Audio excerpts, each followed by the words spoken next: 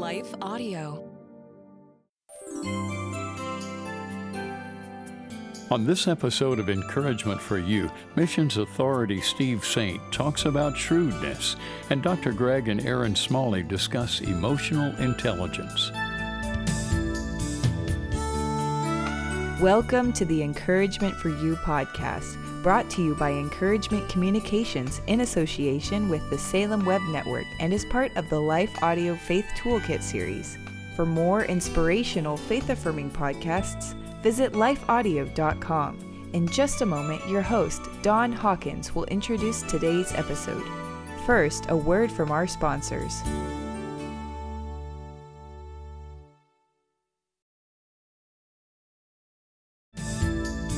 Shrewdness, a topic you might not have given much thought to, but it plays a vital role in stewarding well the resources God has given. On this episode of Encouragement for You, Don Hawkins speaks with Steve Saint, author of The End of the Spear, on how shrewdness plays an important role in furthering the kingdom of heaven. I'm Don Hawkins. On today's program, Steve Saint, author of The End of the Spear, will be discussing a concept you may not have given much thought to, shrewdness. Let's listen in. You know, this is one of those unusual passages in the Bible where if you look at it, once or twice, it's kind of confusing because Jesus is talking to his disciples, and as he frequently did, he starts telling them a story, and he says, "Hey, once upon a time there was a rich man who had a business manager, or a steward, it calls it in here, and this steward was reported to the master as, kind of laying down on the job, and what he was doing is instead of taking care of his master's possessions, he was squandering them." And it says, so the master called him into him and said, "Hey, what's going on here? I want you to tell me what you've been doing because I've been hearing some bad reports about your stewardship, or you haven't been managing my affairs very well." So the steward said to himself, after the master told him, "Hey, I want you to get your accounts in order, and I want you to come and show me how you've been doing." And the guy said to himself, "Oh man, I am in big trouble now," because he knew he had just been slipshod. Major trouble. Mm-hmm. Yep. So he said, "Boy, what am I going to do now? He's going to can me for sure." Now, a little bit of a paraphrase. But a good paraphrase. And he said, I really am in a fix, because if this guy sacks me as his business manager, who else is going to want to hire me? And then he said to himself, "Man, I'm not strong enough to dig or to do hard work, and I'd be embarrassed to go out and beg." So he realized, man, I gotta think up something, because when I'm out of this job, I better have a little cushion, financial cushion to fall back on. And then he came up with this idea. Now remember, we're reading the Bible here, and it says, he said to himself, "Oh, I know what I'm going to do. I'm going to do something so that when I'm kicked out as the steward, that there will be people who will want to invite me over to their homes and take me in." And so he started calling those people that owed his master money. And it says, he began by saying to the first debtor, he said, "Hey, how much do you owe my master?" And the person who had borrowed the money said, "I owe him 100 measures of oil." And so the steward said to him, "I've been thinking, what do you say we take your bill and let's change it from 100 measures of oil, and I'm going to agree to change it to just 50 measures of oil." In verse 8 is the real surprise, because the master finds out that his business manager has not only been squandering his goods, but now he's been cutting his accounts receivable way down, and it's obvious to the master that the reason he's doing it is exactly right. This guy has figured out, hey, I need people to owe me when I no longer have a job, so he's writing off the accounts receivable so that these people will feel indebted to him and will, take care of him when he's out of a job. But But this is the thing that surprises me, because we sort of think of the Bible as being a, goody-goody two-shoes book, and everybody always does everything right. Well, here's a man who has just really been he's been a scoundrel here.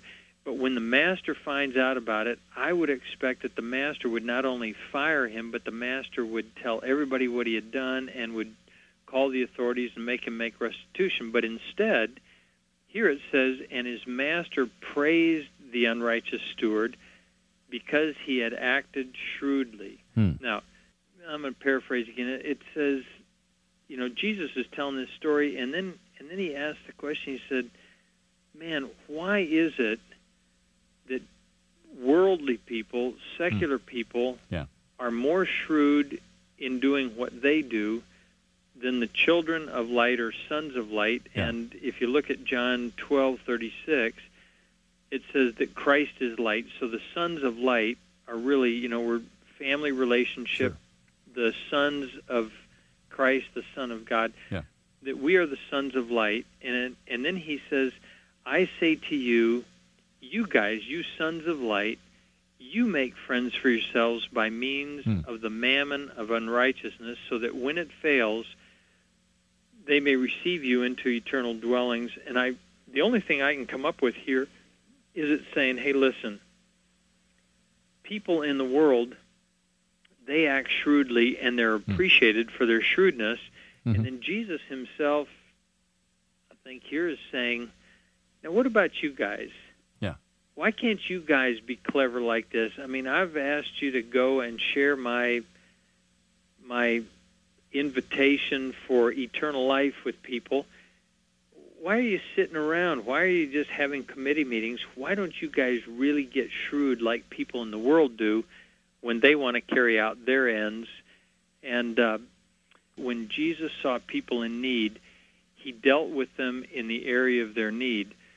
What I think one of our big needs for shrewdness is that in missions and in trying to carry out Christ's commission, especially in other places, we go to places where people are desperate for work, and then we go and do things for them instead of hiring them to do them.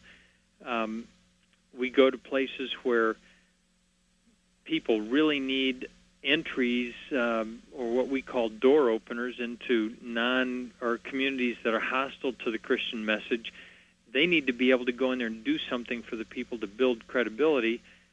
And yet what we do is we go over there and we offer services ourselves, for a couple of weeks and leave. And I don't mean to step on toes. That's not the purpose here. But if we're going to be shrewd, it doesn't do a whole lot of good for North Americans to go to these places for a couple of weeks and, do their thing, even if they work hard, and then come home. If we're going to be shrewd, what we need to do is we need to put these door openers in the hands of these local people, and instead of going over and building more and more in Bible institutes and seminaries, there's a lot of places where there are more people already Bible trained to go out and share the message, but they can't go out because they can't fix the outboard motor on the boat so they can get there. They don't have money to buy fuel for the canoe, and so they're all sitting congregated in the area where the seminary or Bible Institute is located. And what national people keep asking me is, we want to know the Bible, but we already have people trained in the Bible. What we need people to come and train us in communications and transportation and dental and medical services so that we can go and get the door open. And I say, hey, it is not very shrewd if we go to places like that, and just because it's acceptable to people, because it's what we've been doing, and so it seems like what we ought to do, we go and just keep building more Bible institutes. Yeah, and we're not against Bible institutes. No. I'm involved in a Bible college, but having said that, I think, Steve, what you're saying just resonates from the standpoint of, here are, and I heard this for years and years and years, the only truly spiritual missions is to either preach the gospel or train the saints. And that means either planting a church, building a Bible college or a Bible institute, or building a seminary. And, those things tended to play well with the supporters back home. And people could relate to that and say, boy, they are in the core of the really spiritual missions. Whereas people who are doing medical and dental work are maybe at a secondary level. And then people who are doing things like fixing outboard motors or providing fuel or providing the means for people to earn the money to be able to go out and present the gospel, there it's still a third level of missions. You ever get exposed to that kind of thinking? Well, you can't imagine how many times I've heard people say, I really like what you guys are doing at iTech, training and equipping national believers so that they can go out and do this sort of work. But then they'll say frequently something like, but we have a policy that we only give to people that are involved in church planting. Mm-hmm. And I'm saying that's a little bit like somebody saying to a farmer, man, I really like the way you go out and spray pesticides on your fields to keep the bugs from eating your plants, and I'm really fascinated by how you go out with a cultivator and cultivate the crops to keep the weeds from growing, but say, we'd really like to help you in this, but we have decided that we're going to limit our activities to planting. I mean, that's what we do. Buy seed, put it in the ground. That's it. Yep. Nothing else. But don't cultivate it so the weeds grow up. And certainly don't use any chemicals on it. Yeah, because then the bugs are all going to eat it. And the farmer might say, but you know what? The objective here is to get a harvest, and if we're going to get a harvest, we need to not only plant the seeds, but we got to cultivate them. We got to spray pesticides. Let's just listen and obey. Let's keep listening to what God is saying, both through His Word and what He tells us individually, and He can communicate that to us, and then let's do what He tells us to do. And let's not try to be super spiritual. Let's just be obedient. And I think then, finally, like my dad, being a shrewd man who is even willing to give his life, I think where that started was just being willing, little step by little step, obeying what God wanted him to do. And that's what I'm trying to do, and I think that's how we'll count. We'll be back with more after this brief word from our sponsors.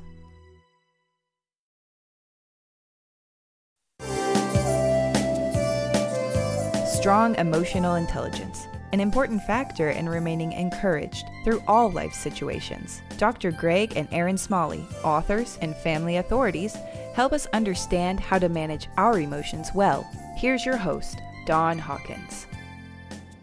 And Erin, I would suspect, at least I would think, that there is a good chance that women have more emotional intelligence than men, if we generalized. Would that be an accurate observation, or am I way off base? No, I think that you're right on track, that typically women are better at managing and recognizing their own feelings and also those feelings in others. And really, that's the bottom line of what emotional intelligence is. It's recognizing your own feelings and those of others, and then managing and knowing what to do with these emotions. And typically women are better at that, but sometimes not. Do we sometimes use the term intuitive in there? Is that part of what we're talking about? Yeah, I believe so. Because, Don, the reality is that, little girls are encouraged more and given more permission to really to think about their emotions and to talk about their emotions and to have emotions than, unfortunately, than as young men and little boys. And I know that I was severely handicapped. Now, of course, Erin might say I'm still severely handicapped in many ways, but we're not going down that road. Yeah, let's not go there.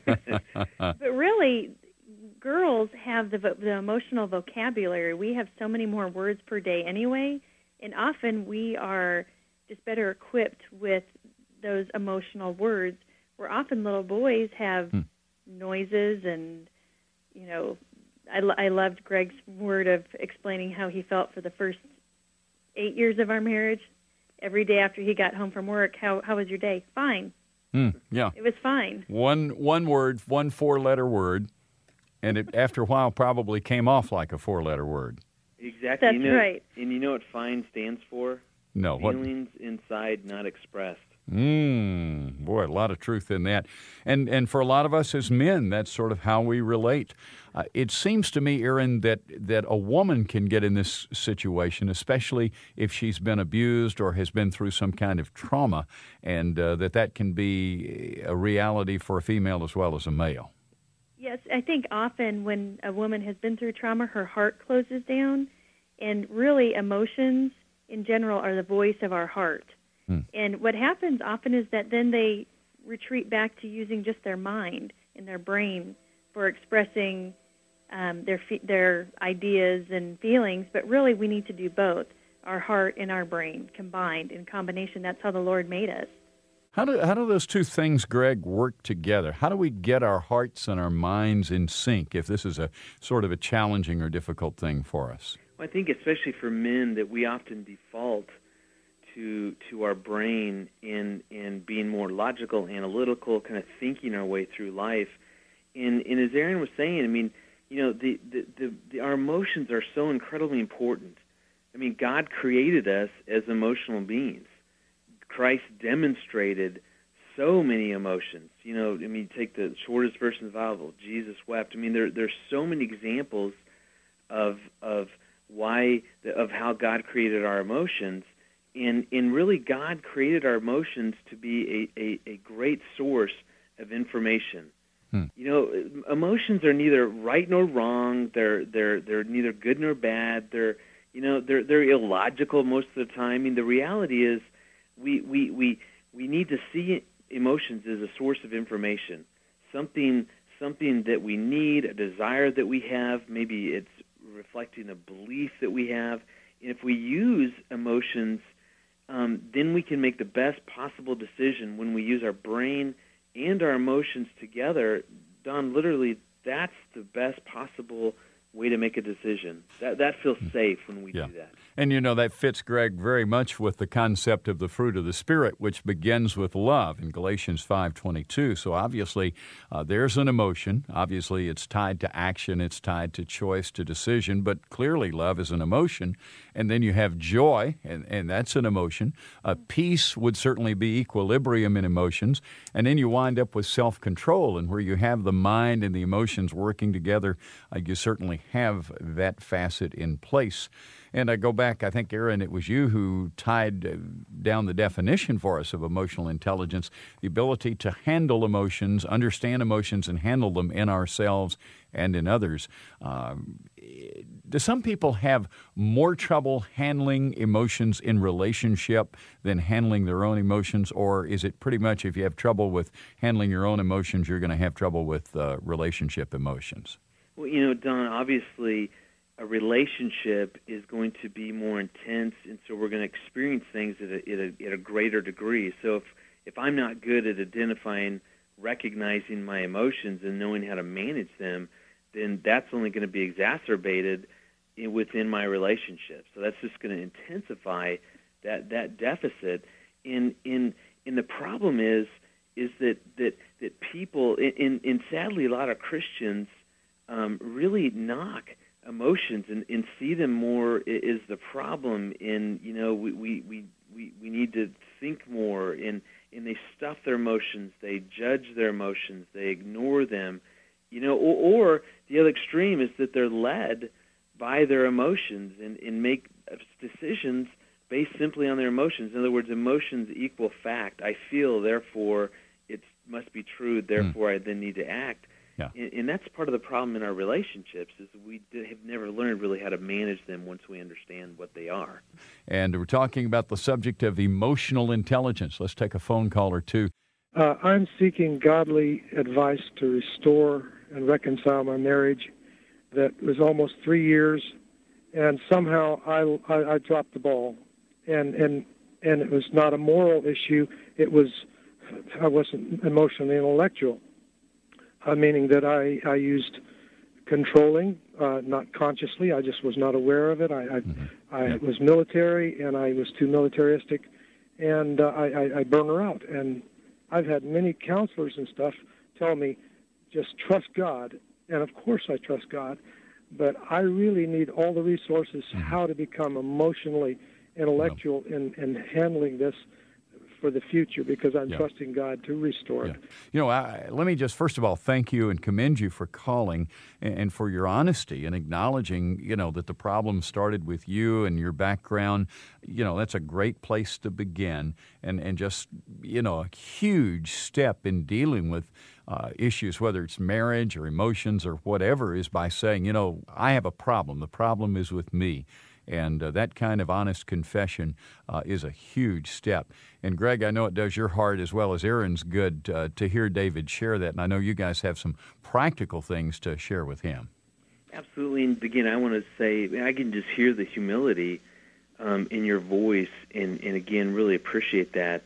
And first of all, let me encourage you this way. If I only had 1 hour with a couple, I would say always focus all your attention on how can you create a relationship with your spouse that feels safe.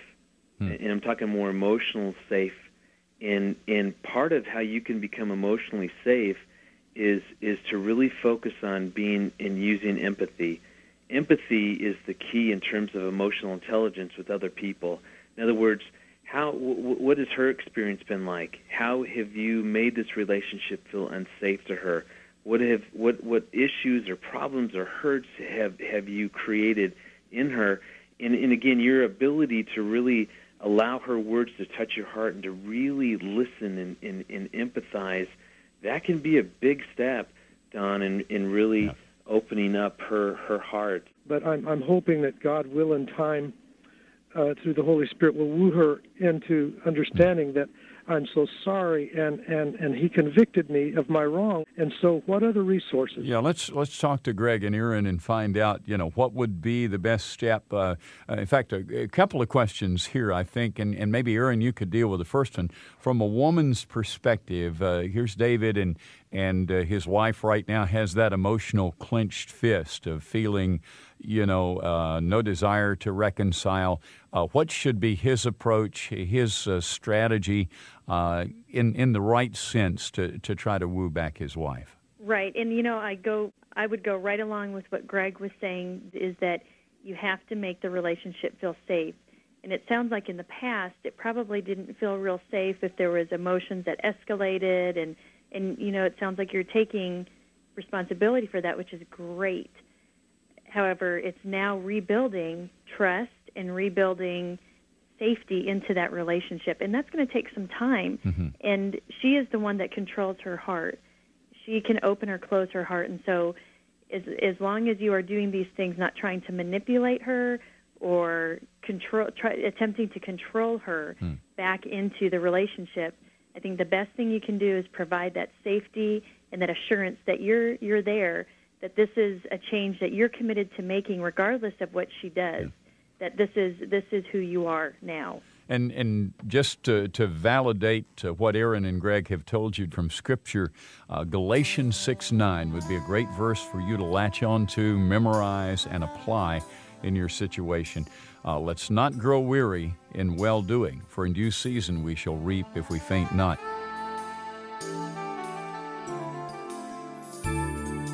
Thank you for listening to this episode of Encouragement for You with Don Hawkins, host of Encouragement Live Radio and author of over 25 books, including Never Give Up and Master Discipleship Today. You can find more about Don and his books at encouragementlive.org. Encouragement for You is a production of Encouragement Communications with the Salem Web Network and lifeaudio.com. Editing by Phil Giebers, production by Elizabeth Andrade. If you enjoyed what you heard today, we'd love for you to head over to your favorite podcast app and leave us a review. It really does help people find us. Let me take just a second to thank the team at Life Audio for their partnership with us on Encouragement for You. If you go to lifeaudio.com, you'll find dozens of other faith-centered podcasts in their network. They've got shows about prayer, Bible study, parenting, and more. Stay encouraged and join us next time for Encouragement for You.